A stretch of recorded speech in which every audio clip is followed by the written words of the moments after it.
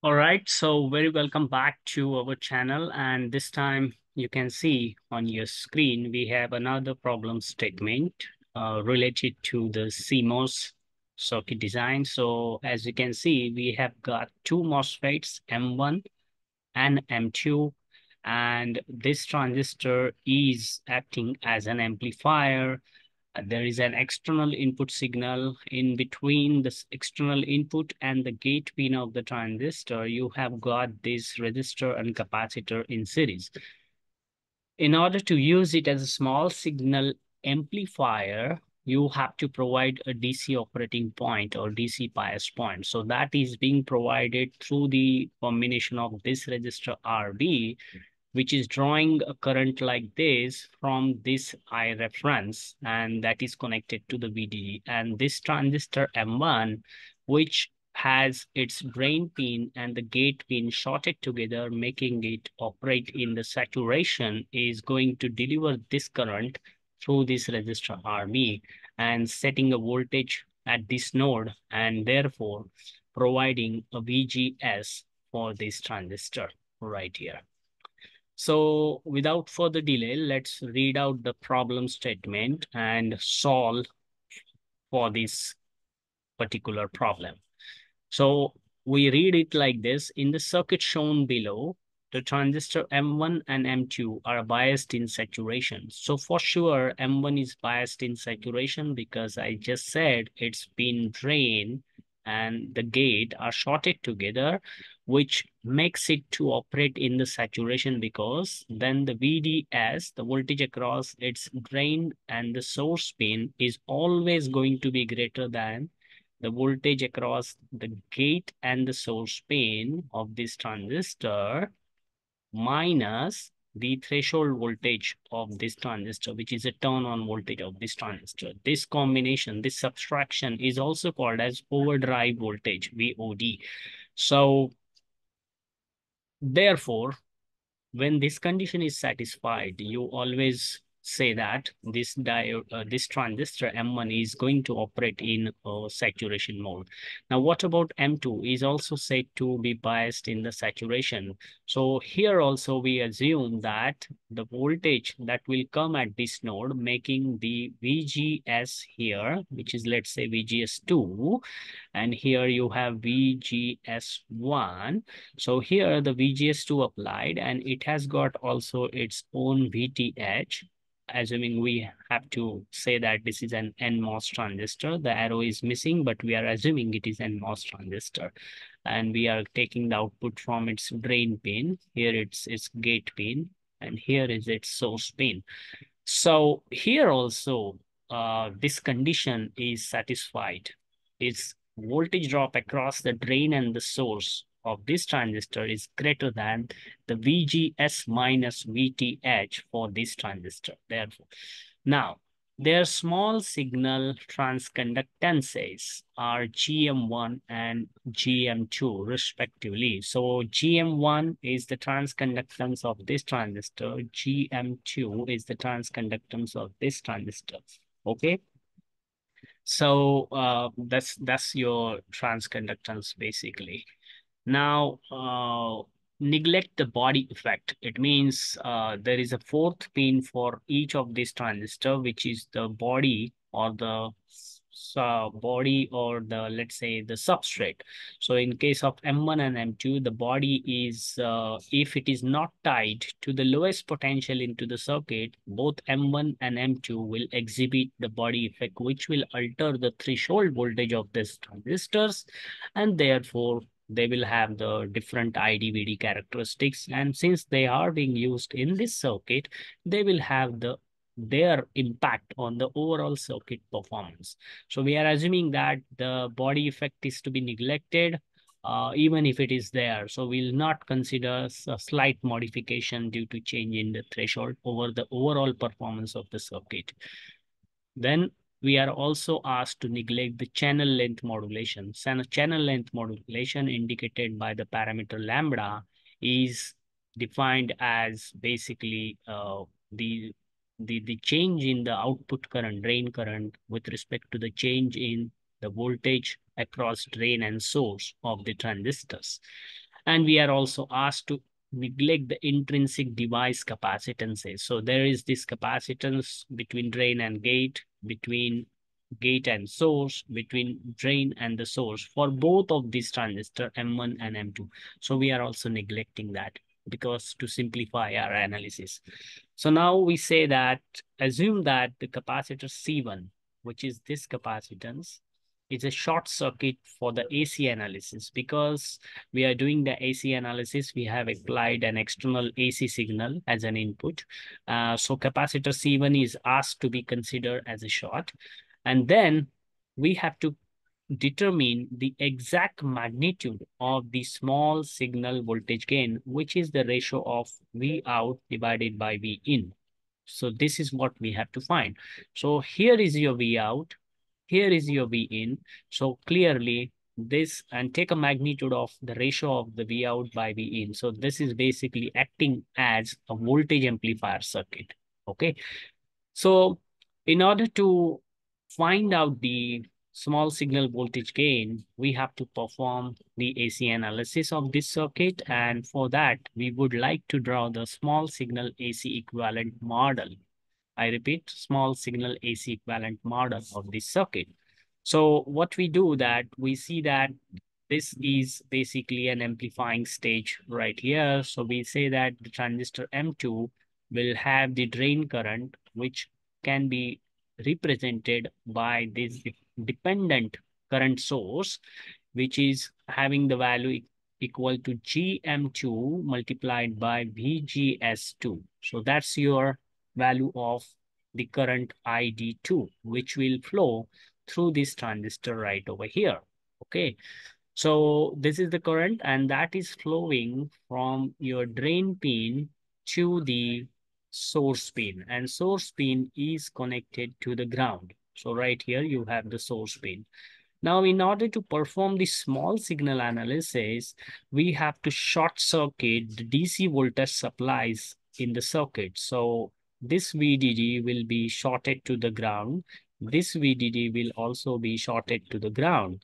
So when this VDD, which is shorted to the ground, then we look at the RD, which is connected between pin drain and the ground. So we can say that here there is this RD, which is right over here, and it is connected between pin drain and the source. So let me draw it over here. Okay. Now, there is this output resistance of the transistor, which models the short channel effect, RO2, right here.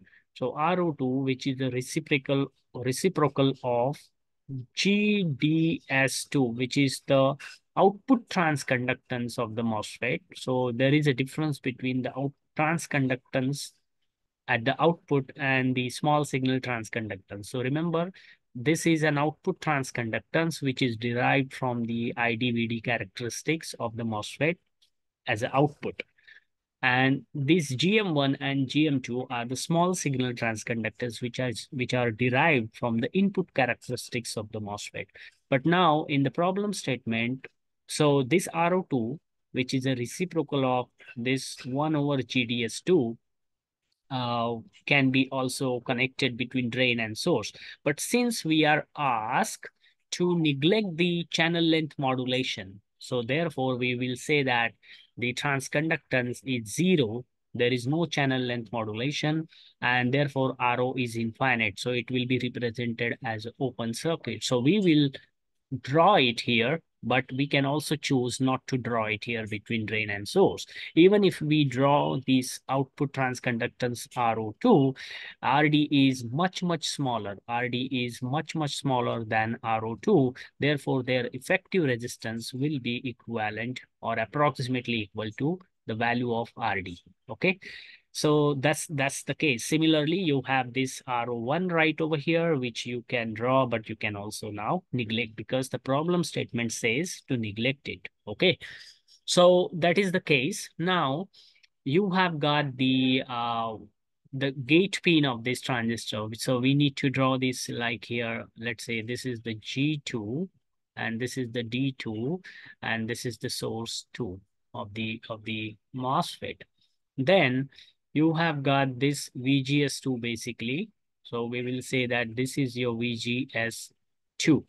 And from this gate of this transistor, what you see, capacitor is short actually. So, well, you have this resistance, let's say RS, okay? And then you have this external signal, let's say V in, which is connected with respect to ground right over here. And capacitor is shorted here. So from this pin gate 2, we will draw that there is this RB. This is the RB right over here.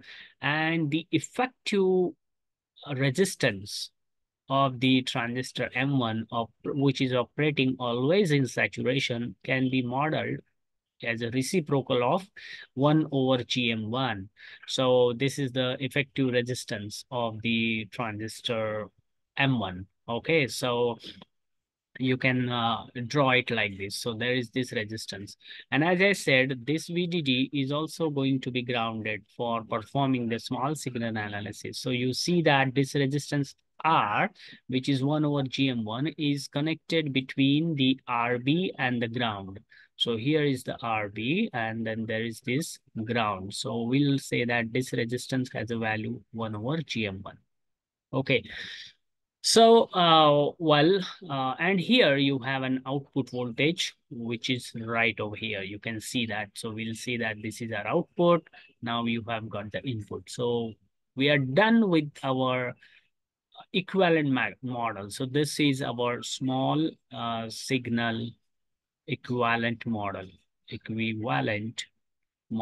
for the circuit shown in the figure. So all set. So is there anything we need to look at or we need to explain at?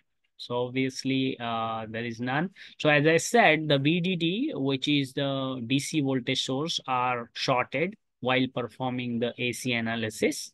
Right here, let me draw. And the current sources,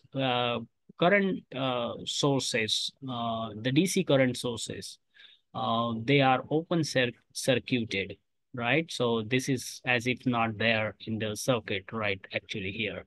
So we'll see that. Okay, so with that, having said that, now we are all set to derive this expression, V out divided by V in. Right. So this Ig2 is going to flow through this register like this, creating the positive voltage drop. But this is the flow of current. So we'll write to have a positive voltage drop. We'll see that this current, which has a value of GM2 into VGS2, is your current multiplied by the resistance, that is the RD, is the output voltage. Now, what is your VGS? VGS2 will be obviously this voltage. So you have got V in applied here, and VGS is basically the voltage drop here across this effective resistance of RB plus 1 over GM1. So we will see that this resistance is RB plus 1 over GM1 multiplied by the total voltage V in divided by the sum of RB plus 1 over GM1 plus RS. So just a voltage division rule. So this resistor, this is an effective resistance right here, and this is another resistance. So we just use the voltage division rule to calculate VGS2. Well, we have VF2, will we have VGS2 in terms of V in. So it is easier to write the expression of V out divided by V in. Okay, because you know the value of VG2 in terms of V in. So we'll first write, let me write here. So V out is going to be equal to minus GM2 multiplied by this value right here, RB plus 1 over GM1 multiplied by V in right here, divided by RB plus 1 over GM1 plus RS Okay, that's the value. Let me write here. And then you have RD. So that's the value of that's the value we did. So therefore, V out divided by V in, we are taking this V in to the left side and take a magnitude. So the negative sign will go away. Will be GM2.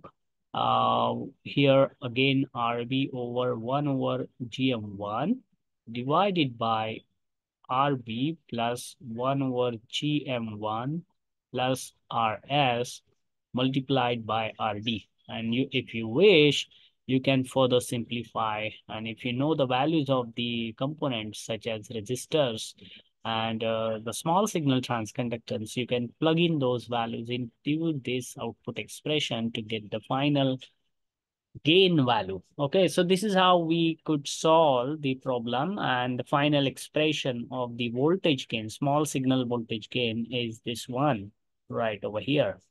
Okay, so this is how we can simplify. So let me just briefly remind you about this output transconductance. So when you have like ID-VD characteristics of the transistor, ID versus VDS, you get the rise of your drain current, and at certain point, your current saturates actually.